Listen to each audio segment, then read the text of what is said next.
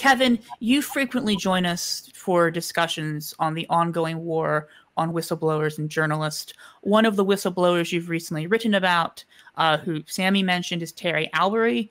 Could you explain for the viewers at home who is Albury and what does his story tell us about the war on terror at home? Terry Albury is a whistleblower who was convicted under the Espionage Act. He's a former special FBI agent and a black man who has a lot of experience with the sort of programs that we're all committed to ending. And he took a lot of courage, but as profiled by Janet Rettman in New York Times Magazine in the first part of this month, we get a lot of details and information about what was going through Terry's mind. And it's unfortunate that someone with his conscience went to prison and was sentenced to 4 years in prison.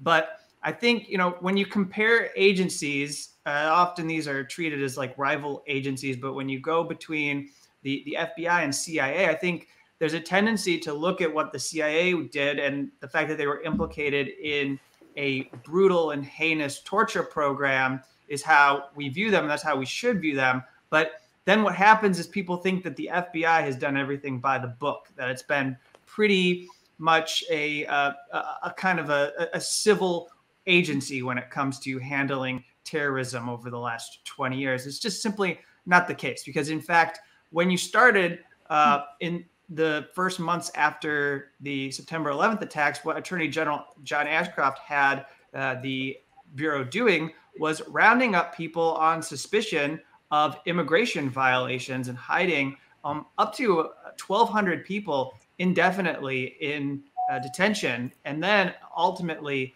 deporting them, deporting a huge majority of those people on immigration violations, so they weren't allowed to stay in the country. And so Terry comes up through the ranks of the FBI. He's out in Berkeley. He's part of the Joint Terrorism Task Force. Eventually, he ends up relocating to Minneapolis, and he's part of the field office there. And he witnesses a lot of racism among the agents, and particularly because there's a Somali community out there, and they target those people pretty extensively. And they even use slurs like skinny to describe the people around them pretty flippantly, with no consideration at all for what that means. And you find in his profile some very compelling and I guess heavy admissions about the role that he played. He says, I helped destroy people for 17 years. And I think that something that played a big role in him deciding to give documents to The Intercept. Although he actually didn't give documents, he took screenshots of the documents and sent those photographs over to The Intercept in order to do their stories. But he writes, he told Jen, and I put this down just to make sure I read this before, when we talked about Terry, he said, there's this mythology surrounding the war on terrorism and the FBI that has given agents the power to ruin the lives of completely innocent people based solely on what part of the world they came from, or what religion they practiced, or the color of their skin. And then he also said what the FBI was directing us to do was go into these communities and instill fear, and then generate this paranoia within these people so that they know that they're under suspicion perpetually. And so he describes, the sort of things he was able to do and allowed to do as an FBI agent. He could sit across from a mother and he could pressure those people, and he could say, if you don't give me information, we might not give you the green card that you want. You could dangle like immigration visas. You can dangle these things before people and abuse these authorities in order to get them to comply with you. Not only was it looking for information, but there's stuff that he revealed about the coercion of informants.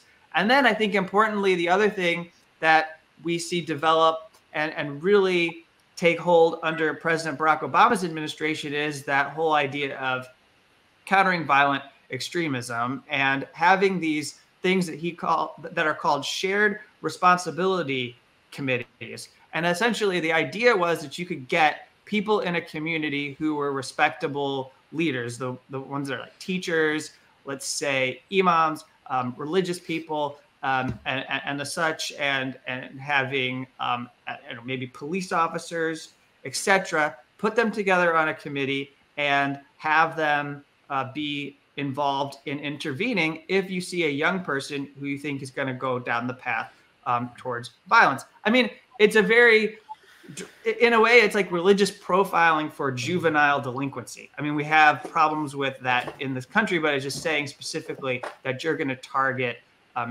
Arab, Muslim, and South Asian people and say that they're more susceptible to violence. So it's already got a bad basis in that respect. But then the idea was, and I'll end on this point, the idea was that the FBI would let this community intervene before they got swept up in an investigation. And what Terry points out is that, all this information could be passed back to the FBI.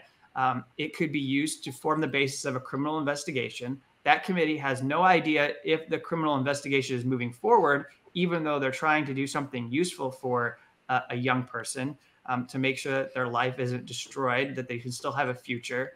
And they can also choose to, if they would like, hold this committee liable later on if that person were to commit an act of violence. So in effect, failing to stop this person from going down the route of terrorism, however that might be defined by the U.S. government, could be something that blows back in the faces of this committee. So you're almost left wondering, why would you even be part of this partnership with the FBI? But that's the kind of toxicity that Terry challenged. And unfortunately, for taking on the FBI, he ended up being sentenced to prison under the Espionage Act.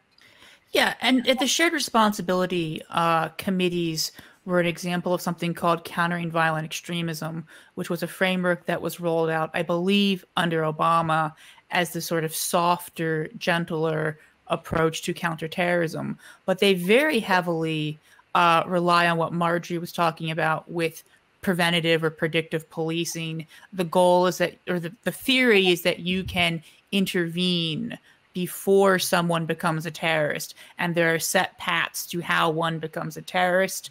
Violent extremist. How one becomes a violent extremist. And, this has been deployed against the Muslim community in an incredibly racist and Islamophobic way. And the trend since then has been to expand it to other groups, right? My colleague Sue went to a CVE presentation in Washington, D.C. from the U.S. Attorney's Office, where they had stuff in there about Black identity extremists. And they had this bizarre game for middle schoolers that the FBI made, a computer game for middle schoolers to teach them to identify which of their peers in middle school would be terrorists. And the initial version of the game was extremely racist, extremely criticized for that. So they went back and put into it, like animal rights activists and Puerto Rican nationalists like that. And all of this is rested on this theory called radicalization theory, where the FBI basically is saying, there's a set path to becoming a radical. It's when you adopt ideas the FBI don't like, then you go and become a violent extremist, and we're going to intervene before you get to the violent extremist phase, which means intervening based on politically protected speech. And we absolutely saw the Trump administration rolling this out in their task force in response to the George Floyd uprising. And we see a lot of discussions about these types of philosophies in sort of the new framework of going against sort of quote unquote domestic terrorism, where they're taking the discredited and debunked strategies of the international war on terror and sort of the ones that are applied to Muslim communities and applying them to anarchists, to Black Lives Matter, to militias, etc. I just want to ask you one follow-up question. You mentioned that Terry Albury was imprisoned under the Espionage Act. How does this compare to other people who have exposed abuses of the war on terror? Well, I would say that it's hugely severe. And, he's not the only person. We could go down a list of people and name them for challenging the war on terror framework, or at least key aspects of it. Thomas Drake challenging the idea that a system that is set up to do surveillance to prevent terrorism at minimum should have constitutional safeguards in place, and that the NSA shouldn't be steamrolling over the privacy rights of Americans. That doesn't even get to whether entire populations around the world should have their communications swept up. But at least there's the fact of the Fourth Amendment in the United States, and the NSA is supposed to uphold the Constitution. And yet they went after him and were trying to put him in prison for 40 to 50 years under the Espionage Act. There's John Kiriakou challenging the CIA torture program. We've seen people who challenge the drone program, a targeted assassination complex that has sprouted, declaring that you can launch these strikes anywhere in the world as long as you declare it a part of the battlefield. And Daniel Hale is serving a 45-month sentence right now because he blew the whistle and revealed documents to The Intercept about the drone program. We've seen various aspects of the War on Terror framework exposed through documents provided to WikiLeaks by Chelsea Manning. And we've seen the kinds of responses to that. And then I'd add Terry Albury into this group as one of the few people who actually came forward and said something. But, I will say there's this quote that that really strikes me from Dennis Kucinich, who was a representative back in 2006. He was in the Congress.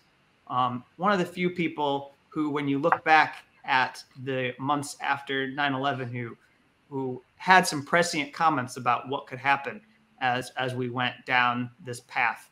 And he said, and he was speaking about an FBI whistleblower named Colleen Rowley, who had some really important things to share about what the FBI knew before the 9/11 attacks, but they didn't act upon it.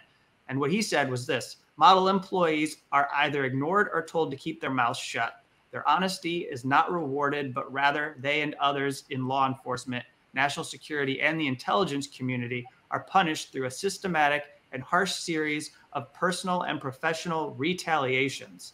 There's absolutely nothing subtle about the retaliation which whistleblowers face. Scare tactics are used to enforce discipline, to warn other potential whistleblowers against coming forward.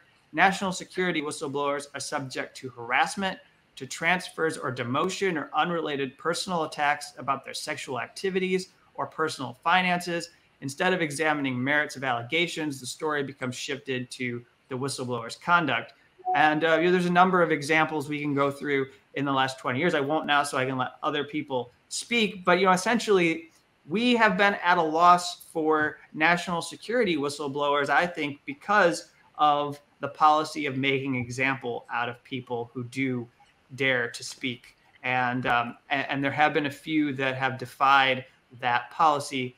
But I think there's probably dozens upon dozens of people within these intelligence agencies who were wanting to speak out but haven't in the last 20 years because of a policy that was embraced by the Bush administration, and you can include Dick Cheney and other officials, along with Obama and his administration, and then the Trump administration ramping this up to well over 100 miles an hour when you look at how they were prosecuting people who wanted to blow the whistle and doing investigations into leaks at even like 3 to 4 times the rate of the Obama administration.